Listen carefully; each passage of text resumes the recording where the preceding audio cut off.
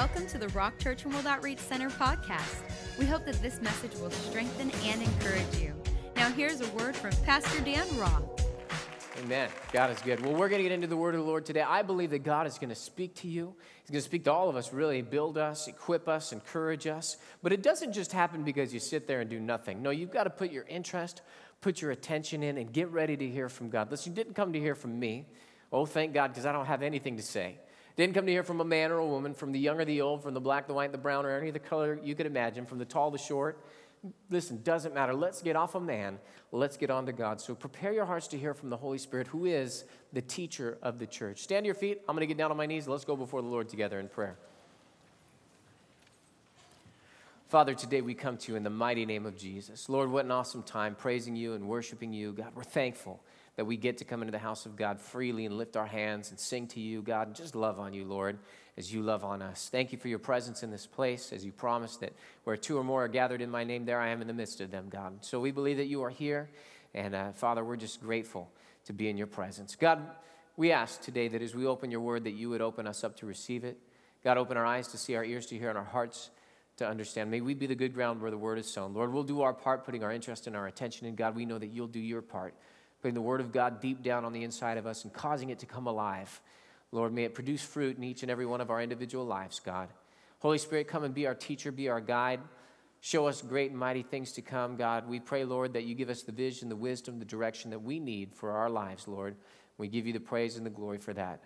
God, we don't just ask this blessing upon ourselves. Also, we'd ask it for our brothers and sisters, Lord, all those that are preaching the gospel of our Lord Jesus Christ here in the Inland Empire as well as around the planet. There are brothers and sisters. We love them. Pray that you bless them as you bless us this day. At no time do we think of ourselves as any better than anybody else. We see ourselves as co-laborers and workers together, building one kingdom, and that's yours. God, we give you the praise, the glory, and the honor. In Jesus' mighty name, everybody in agreement said, Amen. Amen. Go ahead and get a hold of your Bible as you're having a seat. Open up to the wonderful text of Hebrews, the 5th chapter. We've been in Hebrews, the 5th chapter, for quite a while. For those of you that are just joining us for the first time, we go line upon line, precept upon precept, as the Bible says to. We believe that God wrote it that way. We ought to understand it that way. And so we've been going through the principles here in Hebrews chapter number 5. And we've come to a section talking about maturity, talking about growing up, talking about becoming a mature person in the things of God. Hebrew church had the Hebrews that were being written to in the church, scattered abroad, were starting to regress. Instead of progressing, they were regressing. And the writer of Hebrews says, this time you ought to have been teachers by now. You should have had such a good grasp of these things that you should have been able to teach others as well. And yet you need someone to teach you again. And this is where we come to today in our study in Hebrews, the 5th chapter, verse number 13. It says this, it says, for everyone who partakes only of milk is unskilled in the word of righteousness, for he is a babe. Now, if I could remind you of some of the thoughts, you remember we talked about milk. Talked about milk as the first principles of the Word of God.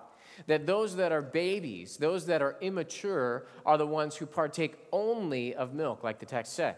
See, those that are mature, they don't put away the milk and say, I don't need that anymore. No, they still drink milk. They still incorporate it into their lives. But they also have solid food that they incorporate. And they go on to maturity. Now they are pouring into others' lives and teaching others. They're able to handle solid food. And that belongs to mature people. And so we see that one of the differences between an immature Christian and a mature Christian is that they partake not only of milk, but also of solid food. Why? Because they are not unskilled in the word of righteousness, but they are skilled in the word of righteousness. The title of today's message is Skilled for Life.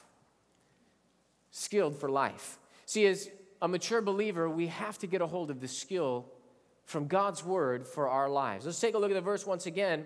Hebrews, the 5th chapter, verse number 13. For everyone who partakes only of milk is unskilled in the word of righteousness, for he is a babe.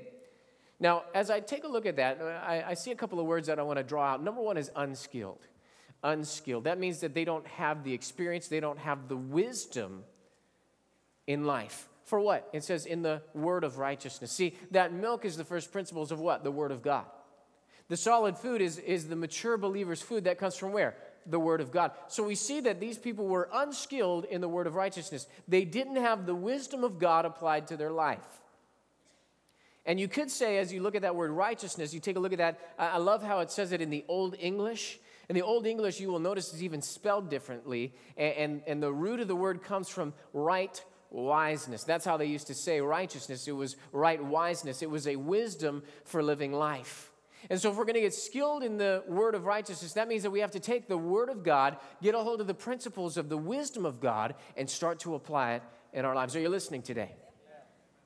Now, in the dictionary, if you take a look at wisdom, you'll find two basic definitions. First of all is having or showing experience, knowledge, and good judgment. Now, we understand that. We say many times people grow older, and with age comes wisdom, right? We know that saying.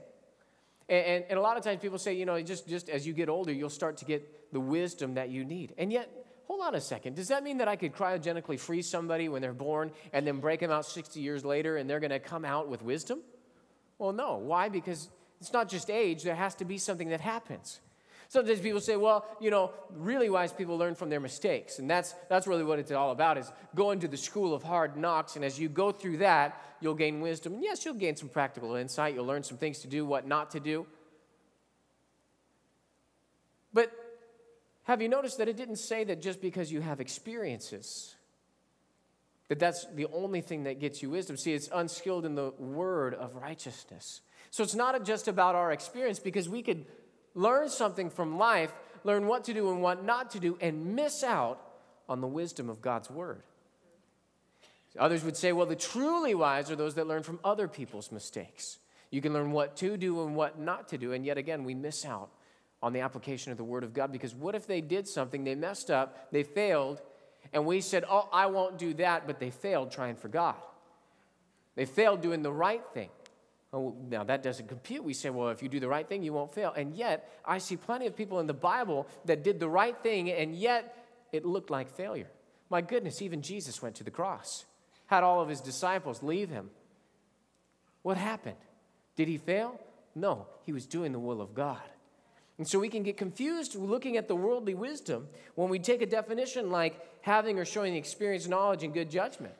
Well, what about the other definition of wisdom? Well, responding sensibly or shrewdly to a particular situation. So we could say, as I look at this situation, I know how to act. That's wisdom. Yes, that's worldly wisdom. That's just the basic level of wisdom. As I was studying this out and searching this out, I came across a book on Proverbs by Pastor Bob Yandian, great teacher, great man of God. And in his book, he said this. Now, I want you to get a hold of this, because I believe that as you hear what he writes, that it's really going to unlock some understanding as we get into what we're talking about today. This is what he said. He said, experience alone is not enough to teach us wisdom. Everyone has experiences, but not everyone profits from them. It is the word of God which we use in the experience of life, which actually teaches us wisdom. The word is like a nail, and experience like a hammer, driving that nail home. The harder the experience, the more we should lean on the word, and the more wisdom is driven down deep into our hearts. One day it will become an inseparable part of us. See, that's what the Word of God is talking about, that we need to get the skill of life. We need to get skilled in the Word of righteousness, the right wiseness of God. Not only a position with God of righteousness, but now the practice of God's Word in our everyday life.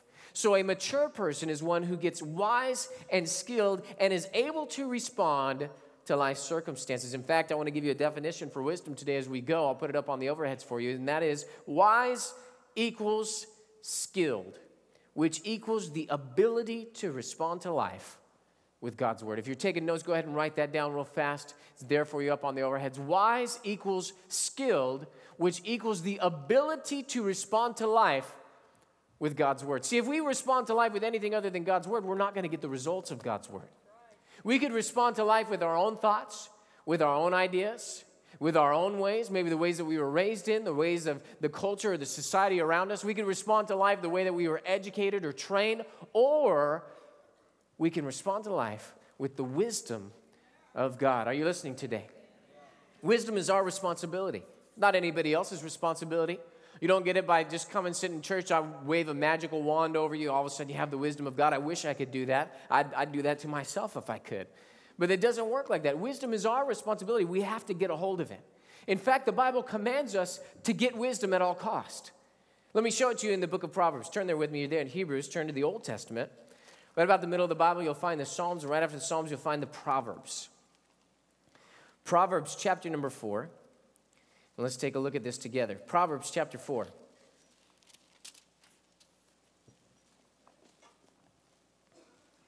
Proverbs chapter number 4. We're going to take a look at verse number 5 through verse number 7. Proverbs chapter 4, starting in verse number 5, says this. It says, get wisdom. What are we supposed to get? Oh, you got to stir yourself up today. I know some of you guys didn't set the alarm and you should have been here at the first service, but didn't happen, so you're here at the second. That's okay. Listen, you got to stir yourselves up today. Not just sit there and spectate. This is time to participate, okay? So let's try that again. Get what? Wisdom. Get wisdom. Get understanding. Do not forget nor turn away from the words of my mouth.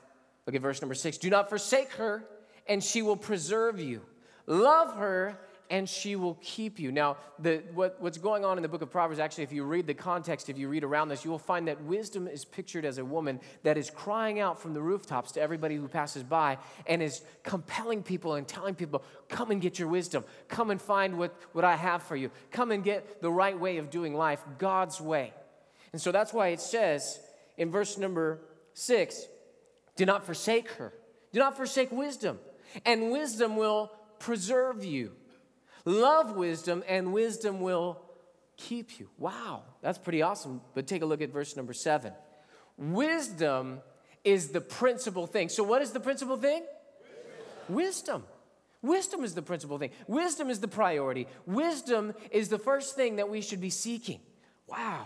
Therefore, get wisdom, and in all you're getting, get understanding. See, we're commanded to get a hold of this. It is our responsibility. And isn't it like God to not only tell us what to do, but also to give us an incentive if we do it? See, God knew that we were incentive driven. He knew that we would have that what's in it for me mentality. You know, I'm not going to do something that I don't see the benefit of doing it. So God says, I want to show you what the benefit of wisdom is, and I'm going to make it so lucrative, so enticing, so advantageous for your life that you will just want to get a hold of it, that you will be running to get a hold of it, that you will get a hold of it at all cost. You want to see the incentives? Well, you're there in the book of Proverbs, chapter number 4. Turn to Proverbs chapter number 3. Maybe just look to the other side of the page or turn a page over. Proverbs chapter number 3, starting in verse number 13.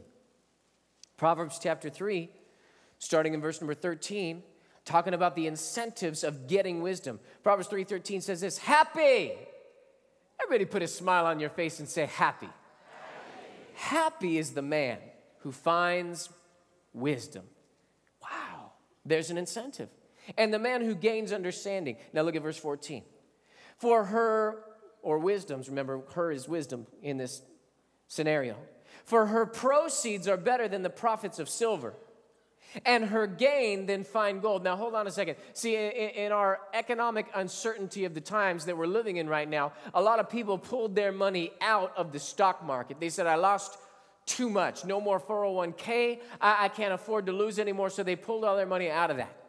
And they said, I'm not going to invest in real estate. The bottom fell out of the real estate market. People are underwater. Everything's upside down. It's not recovering, and cash is king. And unless you got that, don't invest in real estate right now. There's no money to be made in the law. See, we just can't invest. So what did they do? They started investing in gold and silver. So much so, in fact, you can't turn on the TV without seeing somebody telling you to buy gold. It's the only solid investment right now. Buy American gold, right? And they got these gold bars and these bricks, and they're showing Fort Knox and all that kind of stuff. And they're wanting you to buy gold. But I'm here to tell you today that there is something that yields a better profit, that it has a better margin, that the gains are much greater than silver and gold. And that is, according to the Word of God, the wisdom of God that will profit you and bring gain into your life. Wow, let's read on. Verse number 15, for she is more precious than rubies. Wisdom is more precious than rubies. And this next part of the verse just blew my mind. When I read it, I just thought, that is just crazy. That's just wild that God would make a claim like this. But take a look at what he's saying. Remember, incentive. God wants us to get a hold of this because it's going to bless our lives. And it's just going to take us to a whole other level. Are you listening today?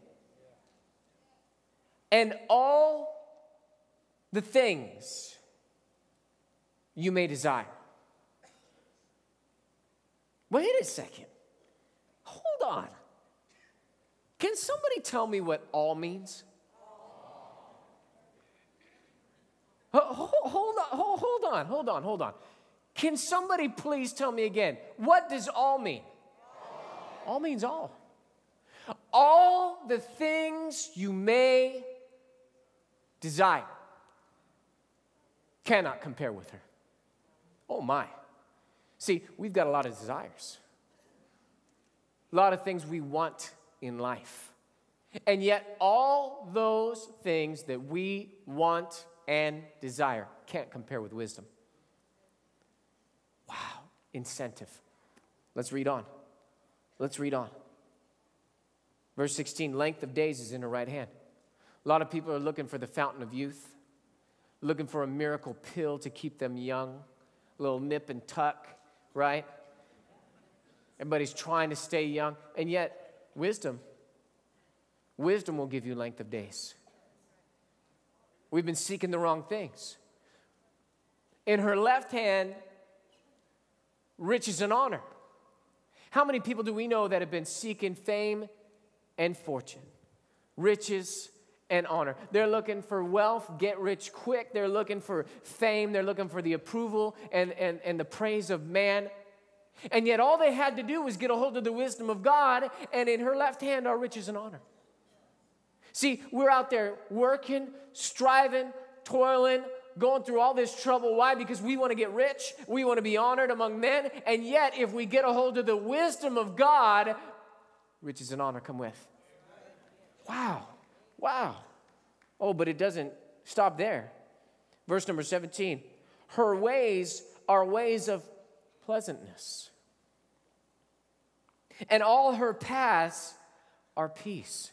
See, people are disturbed. People are stressed out. People are anxious.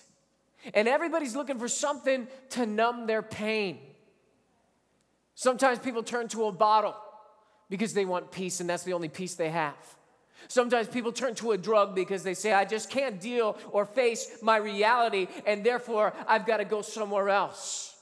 And so they turn to a drug. Some people turn to the arms of another, find themselves in the bed of somebody wondering what they're doing. Why? Because they're trying to numb their pain.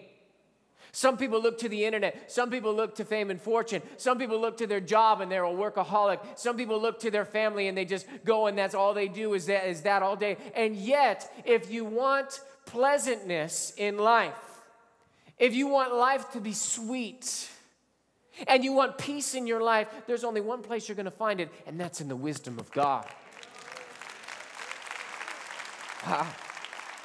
Wow. Verse 18, and she is a tree of life to those who take hold of her. And happy, see, we started with happy. Now we're ending with happy. And happy are all who retain her. See, we've been looking everywhere else, trying to find life and all these things, all this stuff, so many distractions in the world. And yet, God says, if you come and get your wisdom, come and get a hold of it, what's going to happen? She's a tree of life to those who take hold of her. See, Jesus Christ is the wisdom of God. He is the tree of life. And when we partake of him and his wisdom, now all of a sudden it equips us and gives us the skill for life, not just life here on earth, but eternal life. Are you listening today? Amen. Should have had a couple better claps than that. That's okay. I know it's daylight savings time.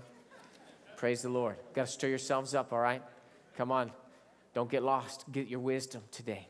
Get your wisdom today. You say, but Pastor, how do I get wisdom? Glad you asked. How do we get skilled?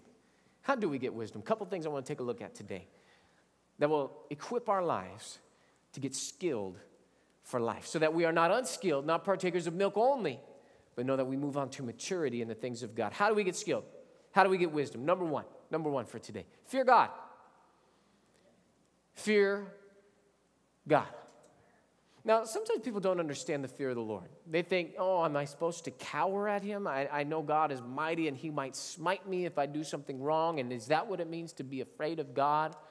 Well, in one sense, we see that in the word where Jesus talked about don't fear those who can kill your body and then do nothing afterwards. Fear God who can not only kill your body but cast your soul into hell. And we tremble at that, and we say, oh, wow, that's fearful. It's a fearful thing to fall into the hands of a living God, the Bible says, for our God is a consuming fire. So yes, there is that healthy fear, being afraid, just like the ocean. You don't turn your back on the waves. Why? Because one of them may come and knock you down. And so there is that healthy fear that's there. But even beyond that, above and beyond that, God has welcomed us in as his children and wants us to approach him and invites us into his presence. And so the real fear of the Lord is an awe, a respect, a value, a trembling at the word of God. To where you fear the Lord, to when you get a hold of the wisdom of God and the word of God and the way of God, that now you are careful to observe it. What does that speak to? That speaks to priority in our life. That God is not just a priority, but he is the priority. Wow.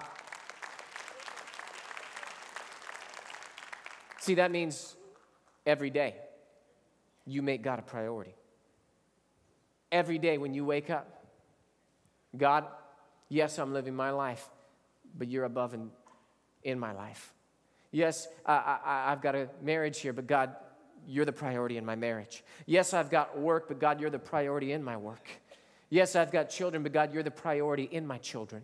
Yes, I've got relationships, recreation, things like that, but God, you're the priority in those things. Now, all of a sudden, that gets the wisdom of God in operation in your life. As you fear God, as you tremble at his word, you're careful to observe it. That means every day you get into the word of the Lord.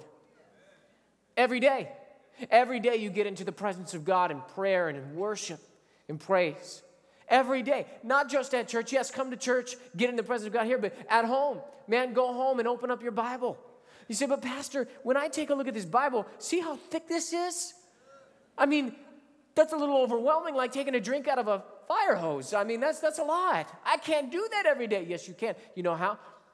Get one little verse.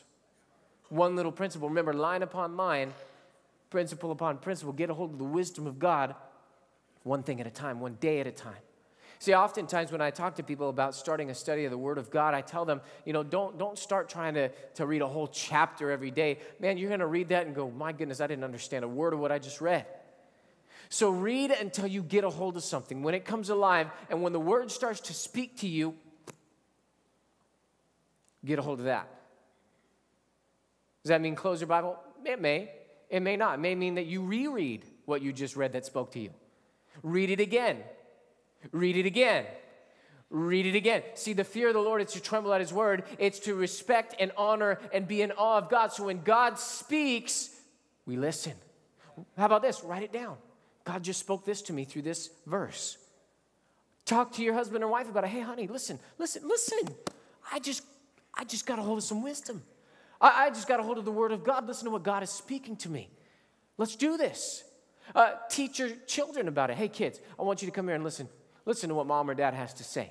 Listen to what God just spoke to me. We got to get this in our lives. Put it on a little Post-it note and put it up on your window so that when you're brushing your teeth, you can just be reading it over and over and over again. Memorize the word. Get it on the inside of you. Talk to your neighbors and your family about it. When you're at work and somebody says, hey, what's new? You say, listen, the word of God is new and alive in my life, and I got a hold of the wisdom of God. That's what it means to fear God. You're there in the book of Proverbs. Turn with me to Proverbs chapter number 9. Proverbs chapter number 9.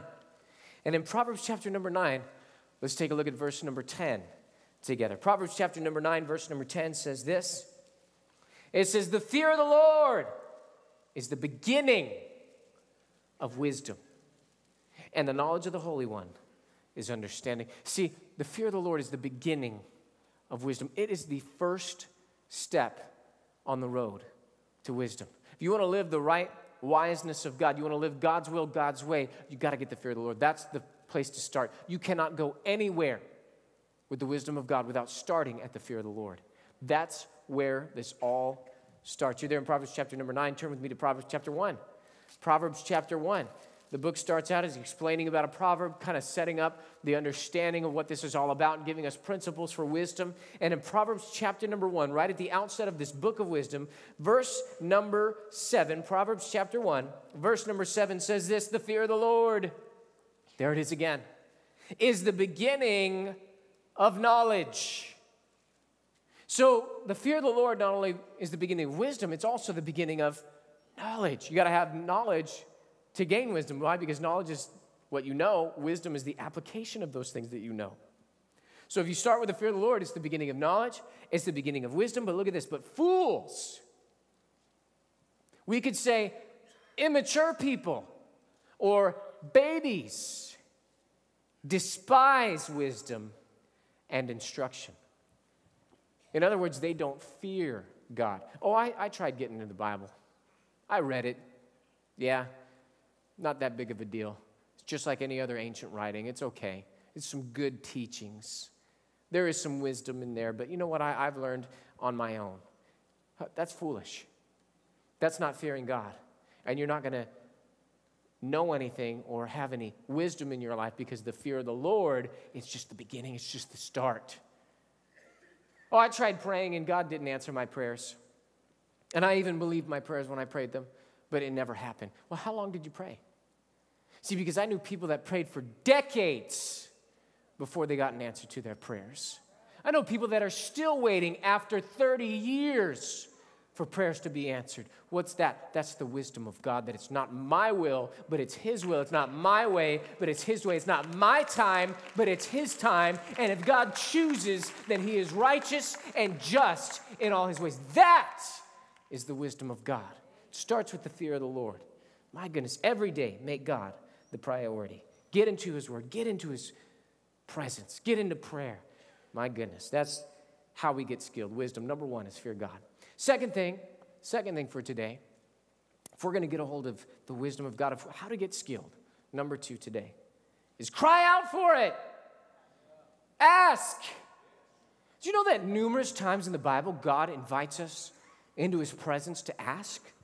In fact, Jesus even told parables about it, that we shouldn't give up in our asking, that we should be bold in our asking, and we should be fervent in our asking, and we should be diligent and unrelentless in our approach to the throne of God, and that we should make our requests known, and that we should come into the presence of God. See, sometimes we feel guilty because we've heard people say, oh, don't just ask God for things. No, praise God, thank God, worship God, ask for forgiveness, go and listen to God. But hey, He said ask, so we should ask. And if we need wisdom, we need to cry out for it, and we need to ask for it. You're there in Proverbs chapter number 1. Take a look at Proverbs chapter 2. Proverbs chapter number 2, starting in verse number 1, says this, my son, if you receive my words and treasure my commands within you, so that you incline your ear to wisdom and apply your heart to understanding, yes, if you cry out for discernment and lift up your voice for understanding, if you seek her as silver and search for her as for hidden treasures, then, see, until you cry out, until you lift up your voice, nothing's going to happen. It's not just going to fall on you like dewdrops from heaven. That's not how this works. God said, ask. God said, cry out. God said, come and approach and lift up your voice. Day and night, the Bible says, cry out to Him. Give Him no rest. Wow. That's the terminology we find in the Bible. Until that happens, nothing's going to happen. Why? Because the level or the measure of interest and attention you use, it will be measured back to you. That's the principle of sowing and reaping in the Bible. So if you're not interested in your life, what makes you think God will be interested in your life in that way? God's interested in your life, but God said ask. But He already knows what I need. He's God. Of course He knows. But He said ask. My goodness. God wants us to activate heaven. It's almost as if all heaven is waiting. All the resources of heaven is at your disposal, and it's stationed there, ready to move, but waiting for you to ask. God, give me my wisdom. Bang, there it is. God pours it out on us. God opens it up. Then you will understand the fear of the Lord and find the knowledge of God. Verse number 6, for the Lord gives wisdom. For the Lord gives wisdom. From His mouth come knowledge and understanding. See, we're not going to get anything without the fear of the Lord. The fear of the Lord is where it starts. And as we fear God and we come and we ask, then we will understand the fear of the Lord, and God will give us his wisdom. Are you listening today? Very familiar verse when it comes to asking. James chapter 1, verse 5. Turn with me back. If you know where Hebrews is, your Bible may fall open to it if you've been around this place for any time. Turn right past the book of Hebrews to the book of James. James chapter 1. A very familiar verse talking about asking for wisdom. James chapter 1, verse number 5 says these words. James chapter 1, verse 5 says, if any of you lacks wisdom, let him ask of God, who gives to all liberally and without reproach, and it will be given to him. Now, we got to stop right there and take a look at a couple of words. If we lack wisdom, if we don't know what to do in our situation, God, I don't know how to have a good marriage. God, I don't know how to raise children. God, I don't know how to do business. It's just me here, God. I don't know what I'm doing. I don't have the education. I don't have the knowledge. I'm not cool. I don't have the looks. I don't have the talents. But God, I know you have the wisdom. God, I know you have the way for me. So God, I'm asking. Let him ask of God. Who does what? Who gives liberally and without reproach. Now, what does that mean? God gives liberally. That means that God doesn't give just a little tad bit. You know what I mean by tad bit? A little dabble, do ya? Oh, here you go. Here's a little verse. Go ahead. Get out of my way. No, that's not God. God says, oh, you want wisdom? Oh, you're crying out? You're asking for it? You're passionate about it? You don't know what to do? You want some wisdom? Yeah, yes, God, I want wisdom. Give me the wisdom, God. God says, okay. And he dumps it on us, right? And God doesn't just give you one verse. Now, all of a sudden, because you've been asking, because it's passionate, because it's on your mind, you're thinking about it. Now, all of a sudden, every time you open the Word, wow, that speaks to me. That's what God, it's over here too. Wait a second, that lines up with what I saw. And then Pastor was preaching, and somebody came and talked to me, and they shared a verse with me, and it was just my situation. See, God doesn't just give you a little bit. God pours out his wisdom on you, and he shares with you what to do with your life. Pours out his wisdom. He gives liberally, abundantly, more than enough, and without reproach. What does that mean? That means God's not laughing at you. God's not sitting there, stupid people. Of course you came to me for wisdom. I'm God. Here you go. No, God is saying, thank you. I'm glad you came. I was waiting. Now let me share with you, child, how to do this. Listen, if you do, and all of a sudden God's there with you without reproach. We shouldn't hang our head in shame. God, I guess I couldn't do it on my own. No, of course you couldn't do it on your own. We live in a fallen world, in an earth suit. We got all this stuff against us. Devil's coming against us. Of course we need God. That's the way it's set up. We must rely on God. You cannot save yourself. You need the wisdom of God for salvation. So what makes us think that it's any less in our business, in our homes, with our spouse, with our children, winning people to Jesus? We need the wisdom of God. So we got to ask, and God will give it. That's what this is all about. If we find ourselves in a place of immaturity, lacking the wisdom of God, we just got to go and ask. We got to approach, and God will give it to us, and he will not make fun of us on the way. Are you listening today? Final thing for today. Number one, how to get skilled in wisdom is fear God. Number two is we got to cry out. We got to ask for it. Final thing for today is that we got to live in it. Now, I don't want to throw out the baby with the bathwater. I know at the beginning we talked about experience is not enough. But when you experience the results of the Word of God, now you get skilled. It's like a master craftsman who has tools, right? They could have all the tools that they need to build something. They could have all the manuals and have read them. But until they break out the materials and start to apply them, there's a feel, there's a touch, there's a sensitivity. Now all of a sudden, as you live in it and as you work that thing out and get dusty, get dirty, now all of a sudden you get the wisdom, the skill for life. Same thing with a sports person, right? They could have all the equipment. They could have all the shin guards, the knee pads, all that kind of stuff. They could have the ball, and they could know the manual of the game. And yet, until they get out there and get some grass stains on their knees, haven't done anything yet. That's where the rubber meets the road, is we have to not only know the Word of God up here in our head, it's got to drop down into our heart, come alive on the inside of us, and then we apply it to our life, and now all of a sudden you see. Now all of a sudden you understand, and now all of a sudden you have the skill of life. And as you apply those principles to your life, it just gets gooder and gooder. Just like we talked about those incentives, now all of a sudden, hey, riches and honor. All of a sudden, man, I started applying the Word of God to my life, and I had more than enough. Started applying the wisdom of God towards my finances. Man, God made provision. Started applying the Word of God to my marriage, and all of a sudden, it wasn't grating and terrible to wake up every day. Now, all of a sudden, we're so in love, more in love than the day we met, more excited and passionate for one another in our marriage. Man, with my kids, they were going astray, but now I've applied the Word of God, and now they're starting to come around, and I can see that they're going to go on for God. See, that is the skill of life, when you apply the Word of God and you live it out each and every day. Amen. Come on, come on, come on. Give God a praise. Because skill and wisdom does come when we experience and do the Word of God. Ephesians chapter 5, we'll end with this today. Ephesians chapter 5, last verse for today. Ephesians chapter 5, talking about living in the Word of God, the wisdom of God, getting skilled in the word of righteousness. Ephesians chapter 5, verse number 15 says this. It says, see then that you walk circumspectly. Now, anytime you see the word walk, it means to live out your life.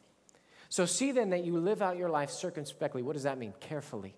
Be careful about your life. Be intentional about your life. Don't just float through life. Whatever happens, happens. C'est la vie. Such is life, right? That's not what this is about. This is about us being careful, fearing God, asking Him for the wisdom, and then carefully doing the Word of God. See then that you walk circumspectly or carefully, not as fools, but as wise. Not as babes, but as full grown. Not as immature, but as mature. Verse 16, redeeming the time because the days are evil. We know that the days are evil, but we're not going to fret. We're not going to be concerned. Why? Because we've got the wisdom of God. Verse 17, therefore, in other words, because of what I just said, that we are to be careful about our life, not be foolish, but be wise, and because the days are evil, therefore, do not be unwise, but understand what the will of the Lord is. God wants you to live out His word in your life. God wants you to take the wisdom that you get from Him and apply it to every area of your life. And as you do, those incentives we talked about will start to come to pass. See, wisdom is a wise investment for each and every one of us. Getting hold of the wisdom of God is a wise investment because it will change the world that we live in. Let's turn back to Hebrews one last time. Hebrews chapter 5, verse number 13, once again.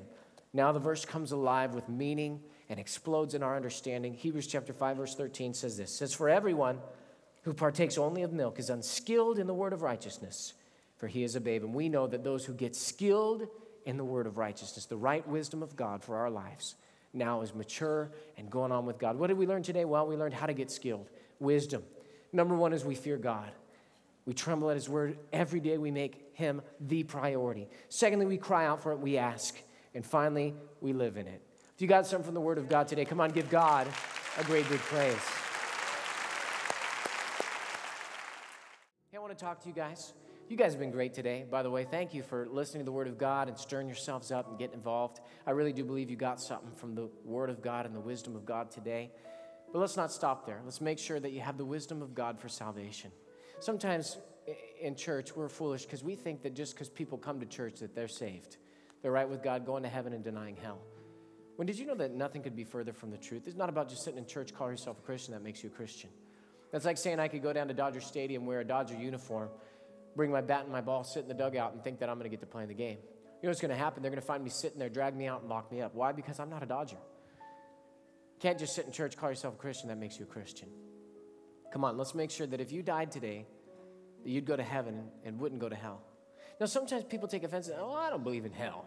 You know, God's good and loving, and Jesus went to the cross, therefore I don't have to go to hell. Well, yeah, that's why He went to the cross, so that you didn't have to. But we can choose with our life while we're here on the earth where we go, whether to heaven or hell. Hell is a very real place. Old and New Testament talk about it. Jesus talked about it, described it. Listen, God doesn't want you to go there. I don't want you to go there. And you don't want you to go there. So let's make sure that you don't end up in hell, that you go to heaven. It's not just bury our head in the sand and say, I don't believe in it. It's like stand on the slow lane of the freeway. I don't believe in semi-trucks. Well, stand there long enough. You'll meet one face to face. Can't just deny hell's existence and think that you're going to get out of it just by doing that. Come on, let's talk today. What makes you think you're going to get to heaven? Sometimes people say, well, I'm going to get to heaven because, all roads lead to heaven. You've got your truth, I've got my truth. We'll all get to heaven some way, our own way, and we'll make it there. God's good. He loves us. Listen. How foolish that we would think that our wisdom would get us there instead of using God's wisdom. Not all roads lead to heaven. That's like saying all roads lead to the moon. No, you only get there one way. Don't you think God, the creator of the heavens and the earth, the one who wrote the plan of redemption, carried out in his son Jesus, don't you think if he went through all that, through the cross, the suffering, the agony, don't you think that he would tell us how to get to heaven? Well, he does. He outlines it for us in his word. Sometimes people think, well, I'll just rely on the fact that I was raised in church. My parents told me we were Christians growing up. Born in America. America's a Christian nation. They hung a cross for St. Christopher around your neck, had you baptized or christened as a child. You went to religious classes like Sunday school or catechism class, maybe Sabbath school class. And you've always considered yourself to be a Christian. Not any other religions. You're not Buddhist, Muslim, or Hindus. Therefore, you're a Christian, right? Wrong. Did you know that? Nowhere. Check it out. Nowhere in the Bible. Say you're raised in church. Parents tell you you're a Christian. That makes you a Christian. Nowhere in the Bible does it say that because you wear religious jewelry, be baptized or christened as a child, attend religious classes, that you get to go to heaven. It doesn't work like that. Nowhere does it say you consider yourself to be a Christian, or because you're born in America, or because you're not some other religion that by default God lumps you in a category of being a Christian, headed for heaven and denying hell. You say, but wait a second, Pastor Dan. Not only when I was a child did I go to church. Here I'm sitting in church right now. No, well, we already covered that. Can't just sit in church, call yourself a Christian. That makes you a Christian. You say, but I got involved in my last church. I sang in the choir, made decisions in that church. People thought of me as a leader. Carried the pastor's Bible, even taught in the Bible classes, got a membership card to that church. That's great. I'm glad you did those things. Just show that to me in the Bible, because your church involvement gets you into heaven. You're not going to make it. God is not looking for your membership card to a church before you can enter the gates of heaven. It doesn't work like that. You say, but I know God. I know about Easter and the resurrection, celebrate Christmas and sing the songs every year of my life. I could quote scriptures to you, Old and New Testament. That's great. Just show that to me in the Bible where that gets you into heaven. Having head knowledge about who Jesus is, celebrate a holiday, or you can quote scriptures. If you'd read your Bible, you'd know that demons believe that Jesus Christ is the Son of God. They're not Christians. The Bible says the devil himself believes that Jesus Christ is the Son of God. He's not a Christian headed for heaven, even though he can quote scripture. You'll find that in your Bible. So everybody look up at me for a second. This is not about what you have in your head. Having head knowledge about who Jesus is, and that gets you right with God, headed for heaven and denying hell. This is about your heart. Jesus made a statement like this. He said, if you want to enter the kingdom of heaven, you must be born again. Not do good works, not attend church, not be raised in church, not get involved or be born in America or any of those things that we discussed. No, you must be born again. Now, many times people turn off at that point and say, born again, that's that weirdo stuff. That's crazy. I don't want that. Well, you know why you got that idea about being born again? Because you watch movies, television, books, radio, internet, magazines. And yet this is not about what society says about being born again. What does the Bible say? What's the wisdom of God? Well, from the beginning of the Bible to the end of the Bible, it's always meant the same thing. It means that you've given God all of your heart and that you've given God all of your life. That's the wisdom of God for salvation. So simple, and yet many times we miss it. Don't miss it today. Have you given God all of your heart? Have you given God all of your life? Because if not, I love you enough to tell you the truth. You're not going to make it. It's all or nothing with God. Let me prove it to you in the book of Revelation, the 3rd chapter. Jesus, speaking to a church, said, I wish you were hot or cold, but because you're lukewarm, I will vomit you from my mouth. Wow, those are some gross, graphic words from the mouth of Jesus. But what's he talking about? Lukewarm, what's that? Well, it's a little in, little out, little up, little down, a little token prayer every now and then, and occasional church attendance. God is something in your life, but he's not everything, and you're not opposed to God, but you're not wholehearted for God. Listen, if that's your relationship with Jesus, not going to make it. How do I know that? Because only people that are not real Christians will be ejected and rejected from the body of Christ. So today I'm going to give you an opportunity. In a moment, I'm going to count to 3, just like this. 1, 2, 3. When I say the number 3, I'm going to pop my hands together just like this. 3. You hear that sound? 3. That's your opportunity to lift your hands. What you're doing by the raising of your hand is you're saying, I want to give God all my heart. I want to give God all my life. I want to be born again, headed for heaven, denying my presence in hell. I'll see your hand go up. I'll count it. You can put it right back down. You say, whoa, whoa, whoa. You had me until you said you were going to point and count. I mean, I'll be embarrassed if you point me out. Yeah, you might be, but get over it. Why? Because think of the trade-off for a moment. Isn't it better to be embarrassed for a moment than it is to end up in hell forever and ever and ever and ever and ever? And no one would make that trade.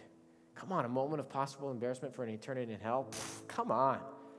You're much wiser than that. You wouldn't do that. But the devil's going to try and talk you out of it. See, Pastor, I feel like you're pushing me. Yeah, I am. You know why? Because the devil's pushing you into hell. I'm trying to get you into heaven. God wants you to be with him forever and ever. So come on, push past the embarrassment. Probably won't even be embarrassed, but even if you are, it's better. Jesus said, if you confess me before men, I'll confess you before my Father in heaven. I'm a man. I'll see your hand go up, count, put it right back down. Cool. But he said, if you deny me, I will deny you. So today, your call, your choice. Sit there and do nothing, or get your hand up if you know you need to get right with God. All across this auditorium, back in the families, wherever you're at, watching by television, the foyer, Love Rock Cafe, online, hey, come on, get ready. Get ready. God's watching you right where you're at. Who should raise their hand if you've been running from God instead of to God? I'm speaking to you. Who should raise their hand if you're not sure about your salvation? Come on, today, make sure. Who should raise their hand if you've never done this? Never said yes to Jesus, given him all your heart and life. Come on, I'm talking to you. Or finally, who should raise their hand if you're lukewarm? You know that's the condition of your heart when I described it. You can make a right relationship with God today. Come on, let's get our hands up today if that's you, if you need to. Wherever you're at, I'm going to count to 3. Pop my hands together. This is your time. This is your moment of salvation. Here we go. 1, 2, 3. Let me see your hands. Let me see your hands. Just raising them up high. Thank you. There's 1. There's 2. God bless you. Who else today? Who else today? Oh, come on. Come on. You know you need to do this. 3, 4. Thank you. 5. Thank you. Anybody else real quick? Real quick. You know you need to give God. I got 4 or 5 wise people. Anybody else real quick? Come on. Come on. Thank you. 6, 7. Got you. 8. Got you over there. Thank you. God bless you. Who else? Who else today? About 8 wise people. They're pointing over this way. Wave it at me if I don't see you already. Anybody else? Got you right there. Thank you. Thank you. 9. We're at number 10.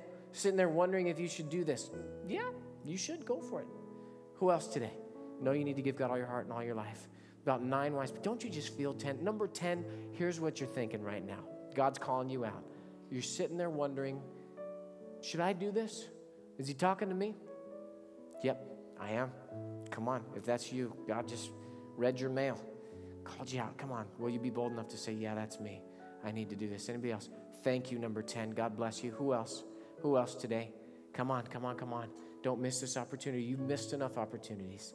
Don't go on your wisdom. Go on God's wisdom. Give God all your heart and all your life. Anybody else real quick? 10 wise people already. Will you join them? Didn't embarrass them. I won't embarrass you. Anybody else? Anybody else? Anybody else? Come on, come on, come on. If that's you, just pop it up when I'm looking your direction. Anybody else? All right, let's give the Lord a hand for 10 wise people. Hallelujah. God is so good. All right, all 10 of you, you're number 11, 12, 13, 14, 15. You should have raised your hand, but you didn't. It's not too late. Here's what I want you to do. I want you to get a hold of your coat, purse, sweater, Bible, a friend if you need a friend. I want you to get in the aisle and meet me up front. No one leave during this time. We're all going to stand and welcome them, give them a clap to encourage them to come, okay? But it's very hard to get them to come forward if you're leaving backward, okay? So we're going to stand in a moment, give a clap and a shout. If that's you, you raised your hand, or you should have raised your hand. Get your stuff. Get a friend if you need a friend. Get in the aisle and meet me up front. Come on, let's welcome them as they come. You come right now. Just make your way to the front. Come on, come on, come on. Won't you come just as You can come right now. Just make your way to the front. Oh, and hear the Spirit call. They're coming. You can come too. This is your time. This is your moment of salvation. Just as you are. You want to bring your children? Hey, they're welcome. They'll remember this. Bring them on down. They're welcome from the family rooms, from the foyer. Come on in. Come on in right now. Hallelujah. You can come too. This is your time. This is your moment.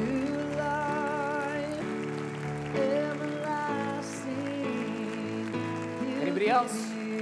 It's not too late. Get up here.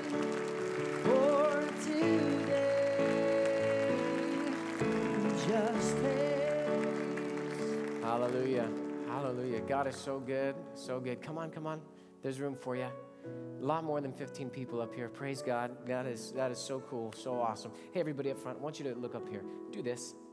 Put a smile on your face, okay? Because great things ahead of you. You're going to be born again, and you're starting to operate according to the wisdom of God and all those incentives we talked about, life, happiness, those things are coming your way as you apply the wisdom of God. Now, I want to introduce a friend of mine to you right over here to my right, waving his Bible at you. This is Pastor Joel, okay? Pastor Joel is a really good guy. Nothing weird's going to go on. You know, sometimes you go to church, you wonder, are they weird?